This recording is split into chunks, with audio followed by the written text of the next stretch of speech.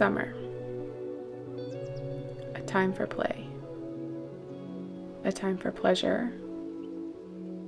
A time to be a child again. A time to not be so strict and rigid. A time for your passion projects. A time to refresh your mind and soul.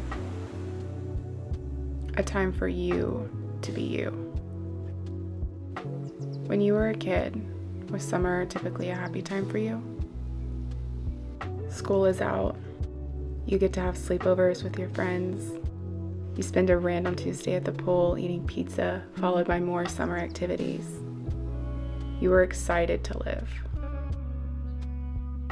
You weren't worried about what you had to do tomorrow or the next day. You just lived. So what happened? What happened to that inner freedom? To the innocence of life? Did it dissipate by the rules and regulations that you've attached to your everyday life? Did it vanish because you've let your worries and fears stop you from actually living? You're the only person who can answer that.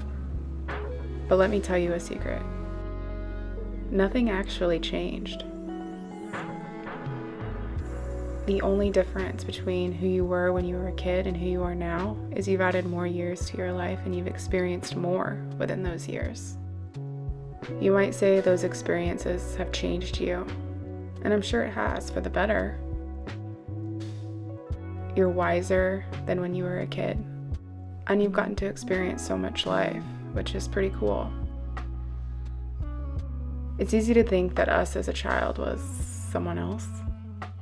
Someone out of reach, someone light years away. But that's so far from the truth. You're still a child on your own journey, navigating the waves of life, testing the waters. One way that helps connect me to my inner child is to live in tune with the seasons, to be one with Mother Nature. And before you even think about it, I get it.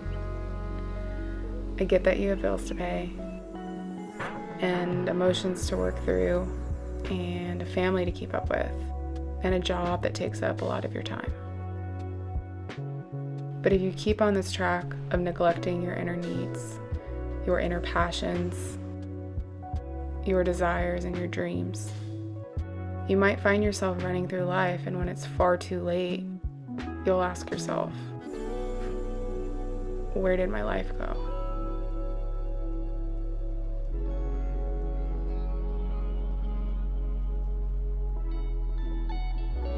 As you get comfortable with living in tune with nature, you will naturally want to keep doing it. You'll long to feel like a kid again the more you practice inner child work. Staying in harmony with the season brings healing.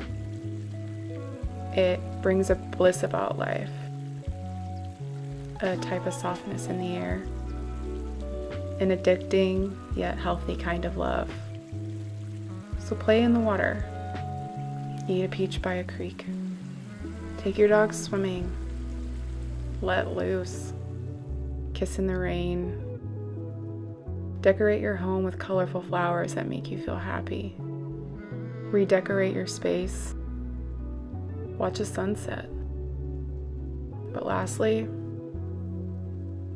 stay present. Yesterday is long gone. Tomorrow isn't promised. This moment is all you have. So how will you make of it?